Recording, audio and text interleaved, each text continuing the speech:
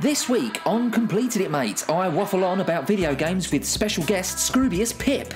He's a musician, poet, podcaster, writer, actor, and loads of other stuff. He does lots of things.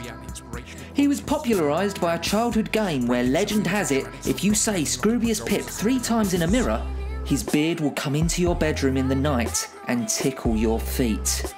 Please welcome Scroobius Pip. Okay, I'm with Scroobius Pip. We've just done your podcast. Yeah, how was my performance on it? It was amazing. It was good, fantastic. I'd heard from other mutual friends that you were way more boring than you were. You were thoroughly interested and it was enjoyable. The lesson there is don't listen to Stuart Wickham. That's a good lesson. You're on my thing now, so the tables have turned. Yeah, they have. And I've got some boring questions for you. Great. Let's talk about your video game history. Yeah. What was your first console? It would have been NES. Console NES. I had Spectrums and Amigas, but console NES. I'd say the Spectrum was a console, wouldn't it? Yeah, would you? I don't know. It was an early computer, isn't it? Is it? Well, it went on the television. Spectrum, yeah, and you had it was tapes. Yeah, they were weird. It? I mean, I had one of them, and I'm a little bit younger than you. Yeah. And that was just through being poor. Yeah.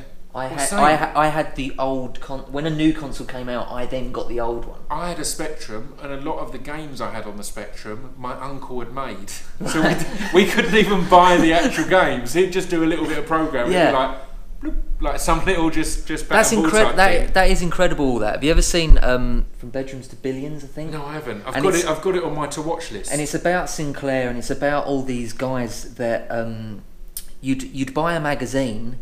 And you'd buy a Spectrum or whatever, and it would have the code, and you try and work it out yourself and make your own games. Yeah. And then you'd make your own version of Space Invaders and things like this. Right, yeah. And these people then became writers for gaming magazines and stuff, and they became sort of rock stars for the video game world. And Britain was like the leader in this industry, and they were just like, this is going to last forever and ever and ever.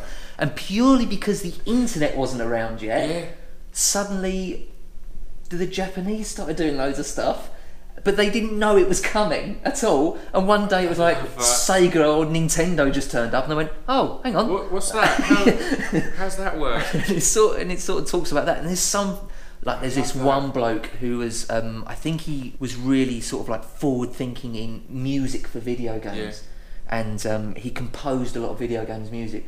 And you look at him now, he looks like your cliche sort of like a guy that had been chewed up and spat out by the music industry. He was like, looked like he was on heroin. The game industry has killed him. Have you seen the one on Netflix that's like, it's about, what's the game that's like Snake? It was an arcade game, and there's a Netflix on it because this guy, it's the first game anyone got 1 million points on in an arcade, and this guy had the record as the first person to have ever got a million.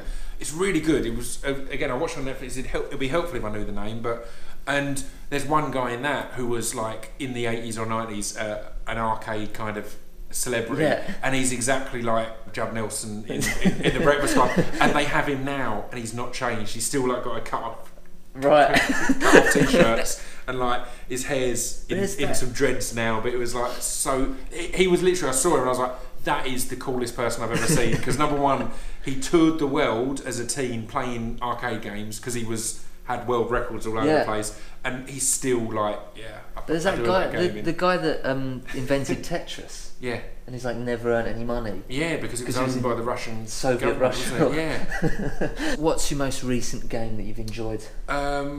Most recent, there's been 2. There's one that I've really, really enjoyed, and one I've played a little bit and enjoyed. A couple of weekends ago, I put Star Wars Battlefront or Battleground in. Battlefront. Yeah. Did you like that? Really enjoyed it.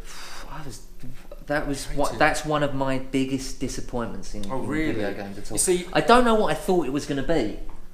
See, I don't know what I thought it was going to be. That's the exact reason it was exciting for me, because I had it on the side for ages, and I had an EA Sports Black card, which meant I get free games. So, and it was one of the last ones I got. Where's mine? Oh, before I think they've stopped them now, because I can't get any more. Don't mention it. I got that, and I just hadn't played it because I thought, it's just some Star Wars game. And then I saw it get a few good reviews, or it was in a few end of year lists. And then I put it in, and I was expecting it to just be a Call of Duty type thing, because from the cover it looks like that's all it is. And then the fact it had the Speeders game on there fucking blew me away, and all the different ship versions and all sorts. So Yeah, I didn't think there was enough to it. Playtime in there, Yeah. exactly. That's why it's the one I've played recently and enjoyed. But I've spent a couple of hours on it and been like, I'd had it. this is great. I'd had it pre-ordered. I was telling my kids about it because they loved Star Wars and Yeah. stuff, and I was like, "Come on, we're going to play some Star Wars." And they're young; they're 5 and 3, Yeah. so they get well excited over stuff. Yeah, and I was yeah, just yeah. like, and they were, "This is boring." Yeah. I was going, "Yeah, you're right." But as a game I'll get behind, and it's one of the best games I've ever played, and I played it last year. Inside, Okay. just blew me away. I'd had it recommended. I'm really bad. I don't play a lot of games. I play. No, I don't. And even though like I'm doing air gaming, like I don't have an encyclopedic knowledge on video games, and I don't play every video game. I play the big ones. Yeah. Like what most people do. Yeah. Yeah. Like I haven't played your obscure indie sort of game. Like I just don't have time to. Which is why you should play Inside. I said Okay. it recommended, and it is kind of this obscure indie arty type thing. No, I have heard of it. And you can complete it in 3-4 hours. Okay. So it's an indie game, and it's a few quid or whatever. Yeah. I put it on, and I played it in. My plan was to have a bit of a go. I played it from beginning to end in one session on my own, and it was one of the most amazing experiences. It's such an amazing, and there's no instructions. It's all just intuitive. Yeah. There's no. It just starts. Right. So there isn't even a start, but like it just starts, and you're like, right. Well, I guess I'm controlling this person. Right. What's your favourite game of all time? Well, purely for hours spent, it's got to be Championship Manager. I was just addicted. I would genuinely forget to eat. I've got relationships that are built on that game. Yeah.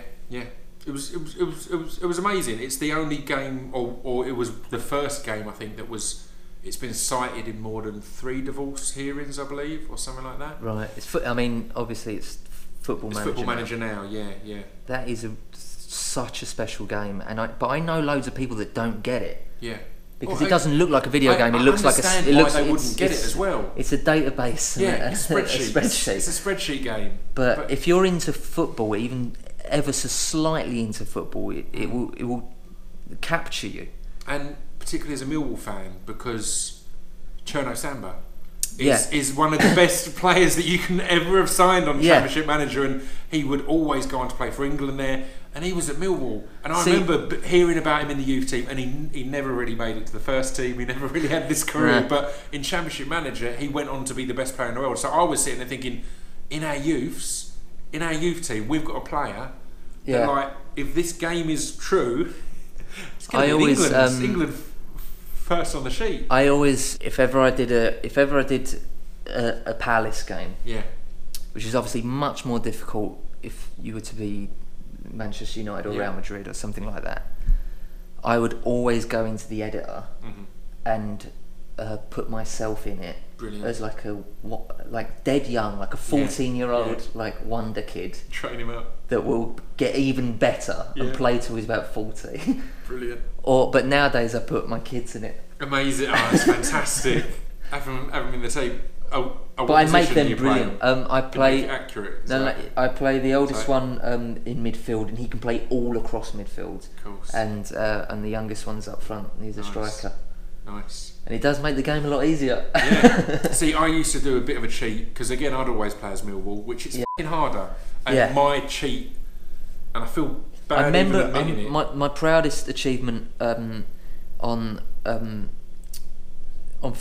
Championship Manager was getting Dagenham Redbridge out of the conference, and I think I got them up to what is now called the Championship Division 1, and that was before I knew about editor and stuff like that. And that was just really fucking hard. You couldn't. I had friends that would switch their computer off. Yeah. Because once you're in a game, you can't like just save it and then load it and stuff like that. And reset. Yeah. I was just too scared to do that because it was my dad's computer, and I thought it would f the computer. Right. So I did that a few times. I didn't even count that as cheating. That was just part of the game. But the cheat I'd do I'd set up another player and do it as 2-player, and I'd go to Man United and I'd buy like my reserve left back for 40 million or something like that. Use their whole transfer budget on my. That changed when they brought the boards in and that block stuff. But again, that was my thing, because it's like, it's still going to be hard to get good players at Millwall, but to have a bit of a budget would be nice. So yeah, I'd do that, and it'd be a first off thing. It'd be the first day of the season. I'd be Man U, whole transfer budget on some random left back or retiring player. There you go. I've now got 40 million in the bank. All right, Scroob. Those were the boring questions. I enjoyed them. Thank you. Thanks so much for being on. Completed, mate. This is it. This is all I do. It's great. It's all right, isn't it? Okay, well there we have it. That's the end of the video. I'm just in Hollywood at the moment. Yeah, did a YouTube video for you. Scroobius Pip was great. It was really good being on his podcast. Links to all his shit will be in the comments box, in the description below rather. Thank you very much for watching. Please subscribe, please like, please comment. Don't forget, I read every single one of your comments. I try and reply to as many as I can. I feel like a fucking idiot doing this in public. I feel like a moron.